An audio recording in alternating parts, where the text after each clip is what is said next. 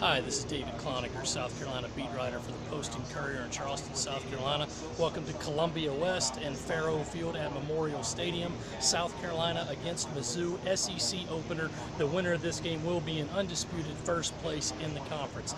Keys to the game, you got to keep Missouri's offense off the field. This is an offense that rolled up 72 points and over 800 yards last week. Granted, they did it against an FCS opponent, but yet South Carolina gave up 500 yards last week to NC State. The Gamecocks need to get some of those big plays that became points like they did against the Wolfpack and try to keep Drew Lock and his offense off the field.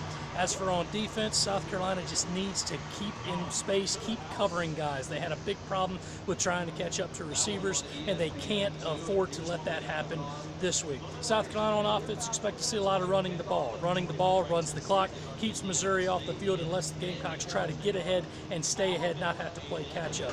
Prediction, don't ask me how to do it, but I like the Gamecocks in this one. 42-38, 45-42. Going to be a lot of points, a lot of yards here at Columbia West. For everybody affected by Hurricane Irma, stay safe. We'll be back home soon.